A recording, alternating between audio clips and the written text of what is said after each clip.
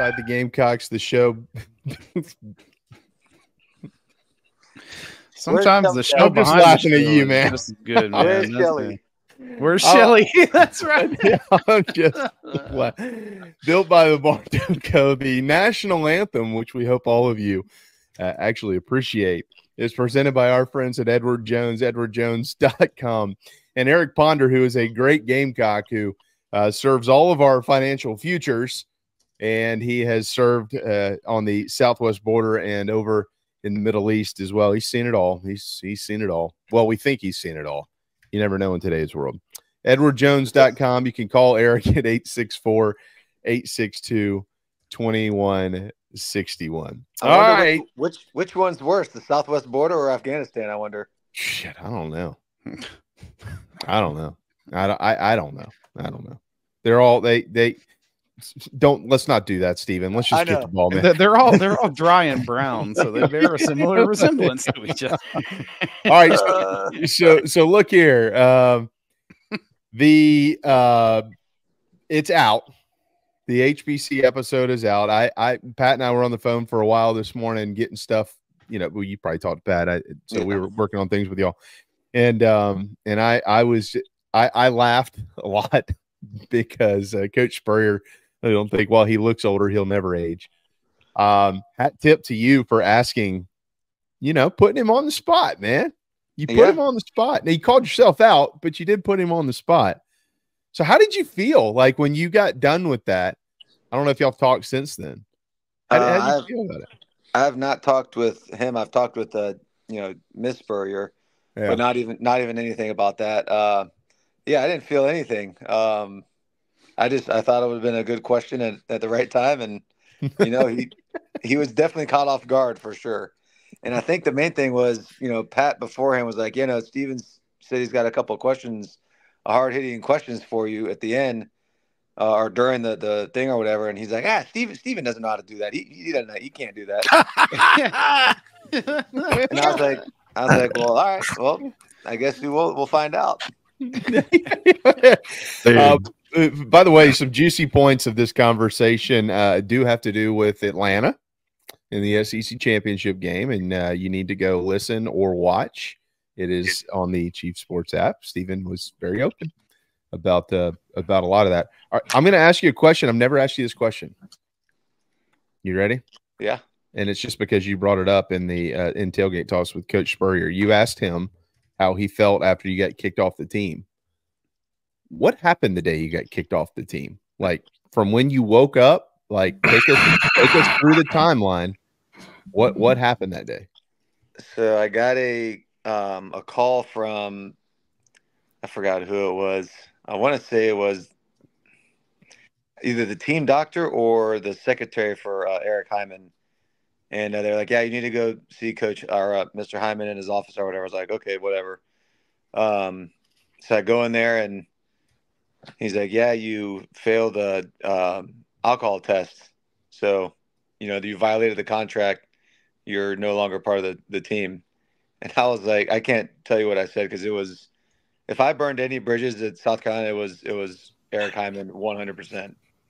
To the point where they had to get security to get me out of there. It was that rambunctious, so to speak. And I was like, I was, just going nuts. And I went home and we threw a pretty big shindig that night and left the next morning. I knew about that. I knew about the party. I went back home to Tampa. I'm glad you brought this up because this is some people around here make Eric Hyman into a deity because he was the AD when South Carolina was winning. And I think he, as far as being a fundraiser and building facilities and kind of bringing the athletic department into the 21st century, it was fine. But matters of winning and losing and matters of dealing with players and personnel in general were not his strong suit. And you can ask anybody, not just me, ask anybody at Texas A&M. Right. And it was quite one thing when he was in his fiefdom out at TCU. It was quite another here where I thought in this situation, including just baffled me. I mean, a lot of people don't even know this, and you could ask Mike Morgan. Ray Tanner was about to go to Texas A&M because of this guy. Some boosters and the president had to step in and save that. There would have been, there goes your national championships in baseball. Right. You know, because of this guy. He leaked the story allegedly, and I'm gonna say allegedly because I can't prove it. But the whole "you recruited Bruce Ellington off the basketball team" thing. How do you think? I mean, I just felt like he was kind of stuck in this thing where he was like an athletic director in some sense and a school marm in other aspects, like the school marm that would rip you across the hand with the ruler and stuff. Right. Like some things that he should not have been involved with. That if you're going to get kicked off the team, that's up to Coach Spurrier, you know, and an alcohol 100%. Test, dude. I mean, that's tough. I didn't know that was it. Yeah. At 22 years old, it's like, are you guys kidding me? So, I mean, I had to do, and I've told people all the time, I'm probably the most drug tested person in NCAA history. So when I was suspended for my junior to senior year summer, that entire summer, so May, June, and July, they came to my house in Tampa and literally administered a drug test once a week randomly. What? For alcohol? Yeah. In Tampa?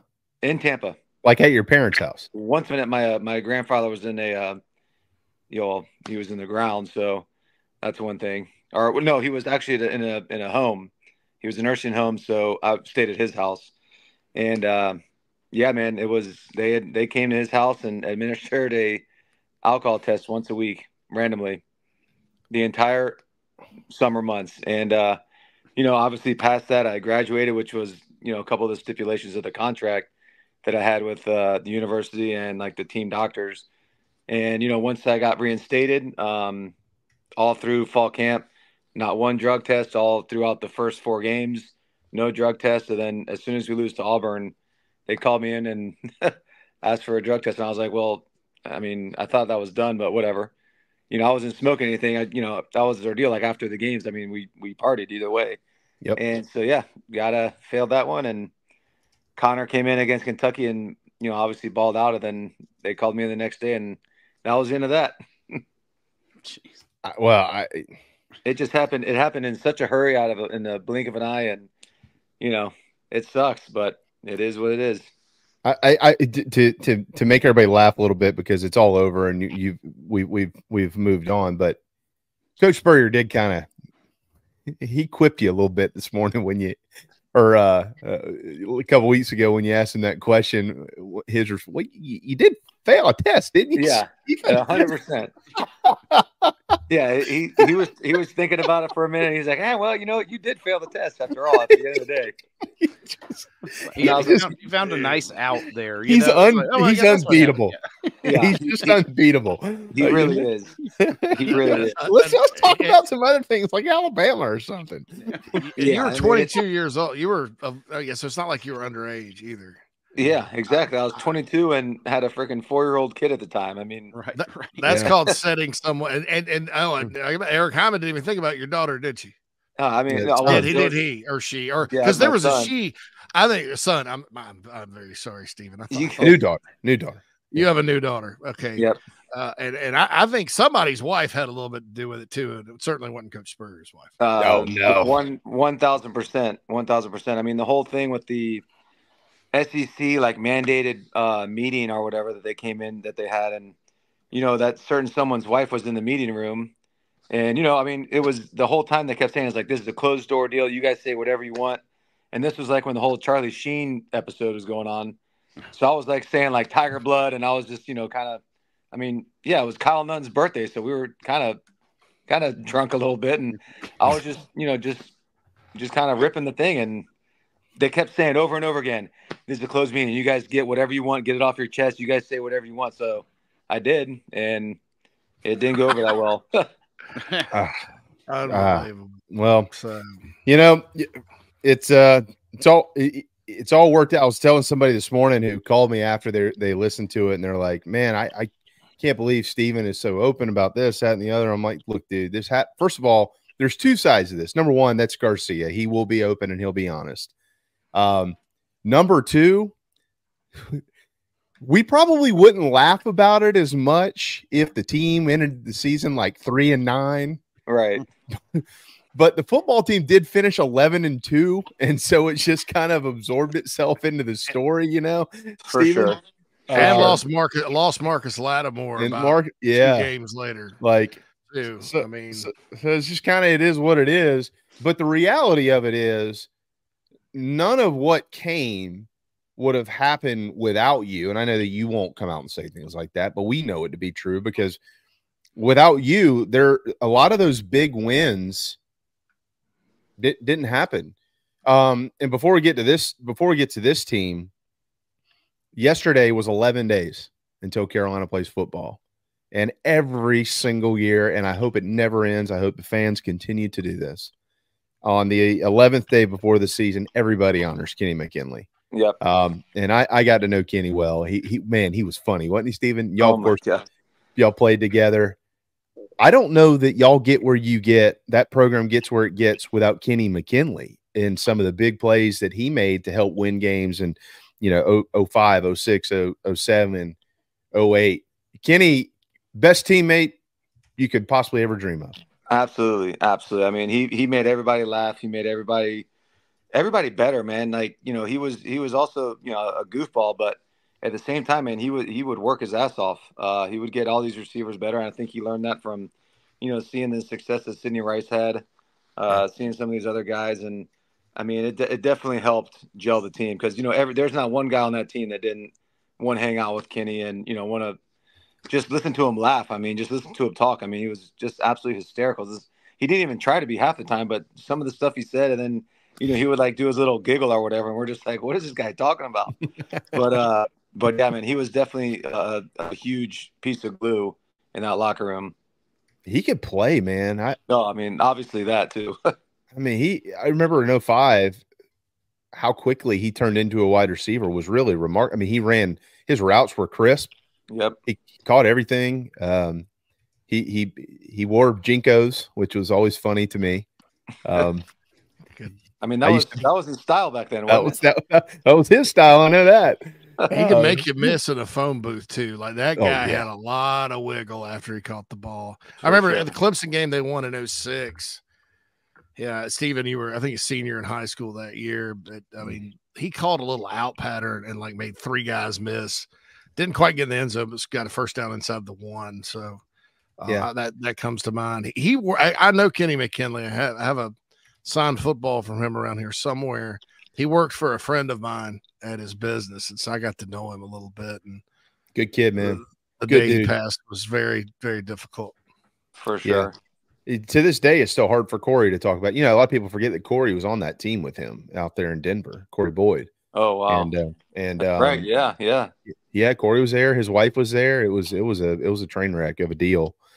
But anyways, we love Kenny, and hopefully there'll be somebody just like number 11 who catches the football for him this year. Stephen, we're getting close. We're now 10 days away, and then they'll kick off next week against Old Dominion. All right, so we got a little bit of news before we came on the show today, that there are 14 players from the University of South Carolina that are on the preseason watch list for the Reese's Senior Bowl, and of those 14, I think I count, Phil. 11 of them are projected starters, and projected is probably a term we can start to kind of move away from. These guys are going to start.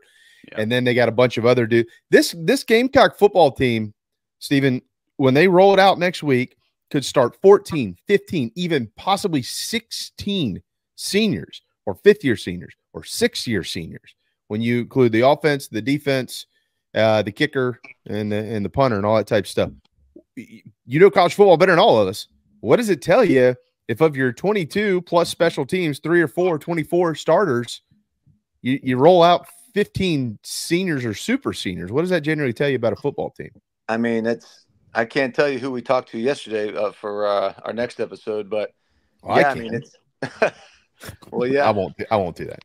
I mean, I don't even know if I can either. That's stupid, but yeah, I mean, I think it's kind of like that's just how he wants that locker room, man. He wants the loyalty is something that, we haven't really seen in the landscape of college football. There is no such thing as, fifth and sixth year guys that stayed at a program.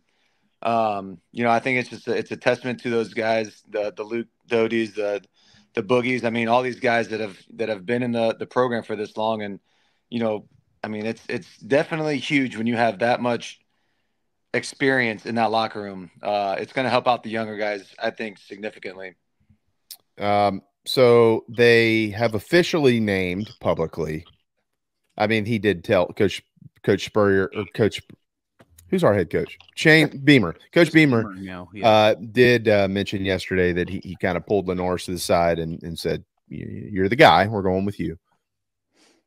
His response, very Michael Roth-ish via 2010 versus Clemson in the College World Series. Okay. Yeah. Sounds good. But now you've been named the starter. Do you remember when you were named the start? Different times, different areas. Coach Spurrier was your guy. Got a little bit of a different system now. I get it. But you're 10 days out. You're the starting quarterback. What is resting on his shoulders right now? I think he's a very confident kid. I'm a pretty confident guy as well. But I remember going in the second half against Kentucky my redshirt year, and we ended up making that comeback and winning that game. And I want to say it was like on a Tuesday or Wednesday that Coach Spurrier was like, "Yeah, we're going to name Garcia the starter." And of course, we're playing against LSU, the defending national champions. So that was a little bit of a kind of a gut punch, but that's again, we've talked about it all the time. That's what you signed up for. You signed up to play against these big teams. You sign up to play college football. That's the nature of the beast. So I think he's got a lot on his shoulders, and I think a lot of people are expecting a lot out of him, and rightfully so. But there's a lot of hype, man, and I hope he uses that to his advantage, and he just remains confident. He doesn't get down, and hopefully they can light this scoreboard up this coming Saturday or next Saturday. Yeah, as you pointed out a couple of weeks ago here on our program, would you say he can spin the what out of it? Something. Spin the laces off of it? Spin the laces off of it. Yeah. He can spin the laces off of it. Go ahead. You played high school ball in Florida. Played a lot of 7-on-7 in Florida. I was just thinking about that 07 class. I was actually thinking about the first time I ever met you. I came to your high school 06-ish. I think we talked about Braveheart or history or something that was really good. But all right, so the receivers in that state, they put out a lot of them. Now, they're not the end-all, be-all, but it seems like every year in recruiting they have some special ones. They have special ones nobody knows about that emerge. Tell us about Florida talent at wide receiver, because Carolina's got a transfer from Florida State's probably going to start, Vandravius Jacobs. I've been talking him up. Is there a difference in the high school receivers down there in that state and the skill talent in general? It's hard to say. I don't know much about the high school talent in South Carolina as far as receivers go. For quarterbacks, obviously, me and Perry have been running these camps for the last 5 or 6 or 7 years, however long it's been. Yeah, it's been a while. So that definitely, it's different. But I can tell you with 100% certainty, the speed and just the overall quickness of these high school kids is vastly different now than it was back when even I was playing. And I think a lot of that has to do with the kind of stuff that I'm doing, like the specialized training. I've done camps with Ace Sanders. He's down in Bradenton. The stuff that he's teaching is insane now, and these kids are comprehending it. So, it's a full year-round sport for these guys, and they do it all year round, and it's definitely fun for, especially having a son who's a high school quarterback, getting a chance to throw those guys. So it's fun to watch, and it's hard to beat a Florida receiver. Yeah, I've put out a lot. Hey, where is Ace? Is a head coach in Bradenton now, right? What high school is it? I just found that out this morning because Ace is commenting on all these Instagram and Facebook posts.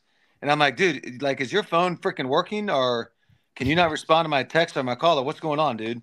And then he finally texted me back this morning. He's like, my bad, man. I'm the head coach now, and it's got me just absolutely consumed. I think was his actual word, consumed. So he's the coach at is it Bradenton High? No, it's Bayshore. Okay. Bayshore something, but it's out in Sarasota area. And yeah, he said I was like, yeah, are you going to make it to any of the games? Because we're trying to get him on the podcast as well. And would love to do it in person because it's hard to do remotely. But yeah, he said he's going to try to bring up a couple of his guys to get recruited up there. So try to coordinate that with him. Well, that's a nice connection, JC, to have Ace Sanders down somewhere in Florida as a head coach. You talk about all the talent that comes from down there. Should be a shoo-in. They should just automatically come to Carolina, every prospect he has. That's a heck of a player. His dad played at Florida State too, Tracy. Yeah. Tracy was a good Florida State. I remember the day he committed, G.A. Mangus calls me, and apparently Junior was like, why are we taking this receiver? Blah, blah. He's not that big. And Mangus was like, just stay the course. He's going to be pretty good. Lo and behold, that guy was really good, an electric kick returner. And I don't think the stadium's ever been louder than the time the punt return against Georgia. Yeah. 21-0. That place was shaking. So that's good. Ace comes from a football family, knows football quite well. So I'm happy for him. I think in the Sarasota area, the whole west coast of Florida is loaded with talent, guys. For sure. I think you go too far north from Tampa, the Big Bend, it kind of gets a little lean because there's just not that many people that live there. I don't know what exactly is there, but from north, like Zephyr Hills on down, it's like there's players. I mean, oh yeah, highly underrated. For sure. There's a guy like Ace Sanders, a little bit like him on this team. Juju McDowell, he's back. He's healthy. We've seen plenty of Juju. We know what he can do. I know you've seen plenty of him as well. He's a cool cat too. He's an interesting guy when you talk to him. What do you do with Juju McDowell? You got all these running backs. He's not an every down guy. What do you do with a guy like that? What would you do with him? I mean, I think you probably would behoove yourself to maybe keep him in the backfield and then motion him out, try to get him matched up with the linebacker or a safety or something like that, to where he can kind of work the little shifty stuff. Kind of like what we did with Ace. We didn't use Ace a whole lot on the offensive side of the ball. More he was more kick returner and special teams. But we got a chance to go into 5 wide or even 4 wide. I mean, we found a way to get Ace the ball. That's what you got to do. Get the guys that can do stuff with the ball in their hands. Get them the ball. Doesn't have to be down the field. Yeah. Oh, wait, hold on. He popped right back. Yeah, he's there. There you go.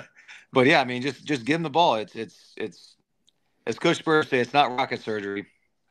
It's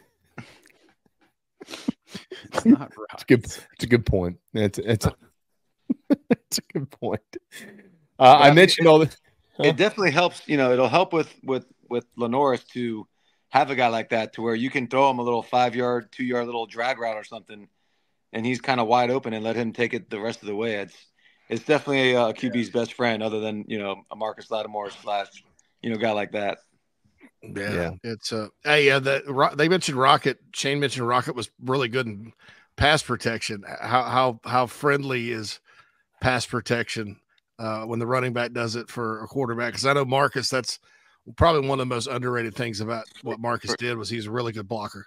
For sure. And it's actually funny. A kid that I played with in Montreal my second year, Alan Cash, played at NC State, and he posted something.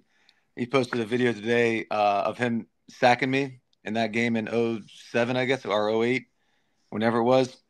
And Brian Maddox actually missed the freaking block. So, yeah, it definitely helps. And Brian's probably going to be pissed off that I said that, but yeah, it's good to have a guy when he knows who to pick up. That was 2009. That was the opener up there, 7-3. Yep, that's right. Yep. Yeah, we won the game. Yep. Yeah, it was ugly. I thought they were going to blow them out. Taylor had a strip the first play, and I think Stephen either chunked it in the end zone or got down close, and then it was just back. It was weird. Next week Carolina goes to Georgia. They go up and down the field, firing at the 41-37. That was just a weird year that year. The Spurrier years would do that though. Sometimes it'd be up, sometimes it'd be down. Kind of weird. Yeah. I know. Well, as the season goes along, Stephen, just for everybody if they're wondering, in addition to Tailgate Talks, he'll be in with us every week talking ball, and we'll be looking back and looking forward at the Gamecocks and all that type of stuff. But we'll mix in a lot of stuff that happened during during your tenure in Columbia, South Carolina. All right, just kind of quick, some general final thoughts here, and then we'll let you run. So one of the things that I've been saying, I don't think this makes me some football genius, by the way, but I mentioned all those older guys earlier that are on the Reese's Senior Bowl watch list. A lot of them are on the defensive side. And then there's a lot of guys that aren't on that watch list that are going to start and play that are older.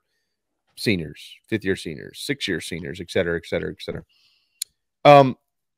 How would you rate the importance and play of the defense early in the year with a redshirt freshman in Lanorris Sellers? I feel at this point in time really confident saying there's going to be a freshman starting at left tackle in Josiah Thompson. Although he might be the best left tackle that ever comes through the program, he's still young, Stephen, and they got a bunch of wide receivers. Dow Loggins even just said 10 minutes ago that hadn't seen a ton of separation there. It just feels like the offense has a chance, and they'll probably get there, but it just might take a little bit of time to get there. So they're going to have to lean on the defense to go to Lexington and have a chance to beat LSU at home and all those type things, at least in my opinion. What is your opinion on that and how much those guys should carry that weight through the first, say, 12 quarters of the season? Yeah, I mean, I think that's 100% right. When you got a redshirt freshman guy and when you got an offense that's, I guess their second year with Dow Loggins, offensive scheme, I think it is going to be kind of crucial for that defense to kind of create some turnovers, kind of get, some quick 3-and-outs, especially against teams that they should be doing that to. So, it's definitely a confidence booster. And, after I kind of snuck in at Travian Robertson's D-line meeting when I was up there a couple weeks ago. Yeah. And, just seeing those guys and talking with them, you could feel the intensity that defensive line, that defensive front has. And I think that's just a credit to Coach, Travian because that's how he played, man. He was all in all the time, just completely intense. And they're going to rely heavily on that defensive front. I think that's a good problem to have, especially as how good and mature those guys are. Coach Travian. Yep. That's something. It's hard to call him Coach Robinson. It's just this is a different, maybe a better version of T-Rob. The last T-Rob, it's an upgrade. Yeah, I don't know. Yeah, this guy's pretty good. I think we could all agree on that for sure. All right, it's out. For those of you that haven't had a chance to watch or listen, if you pull up the Chief Sports app, you can watch it through Gamecocks Plus right there, and you can listen right there. There are still people that ask these questions. We talk about it 3 hours a day. If you download the Chief Sports app, it is so easy. You can watch Tailgate Talks, and you can listen to Tailgate Talks, and you can even contact these guys if you're interested in, maybe being a sponsor or something like that of the program, or have another unique idea. You can contact us through the app, and we can get you in touch, and we'll kind of go from there. But the latest episode is out. It came out this morning with the HBC, and it is must see. I'll tell you that, and must hear. Next week, we'll be getting ready for a ball game, man. Thank God. Yep. I'm done with all this talking season crap. That's enough. That's enough. I've had enough. It's exhausting. Yeah, I'm coming up there on Thursday, so I'll be up there for the weekend. Yeah. Well, sweet. We got to get some things scheduled here in the future in season, and when you're in town anyway. So I'll get with you on all that. We'll get it worked out. Beautiful. You're the man. Good stuff, man. I'm glad Coach Spurrier answered the call. Yeah. No kidding. Get back to being daddy. See you, brother. Sir.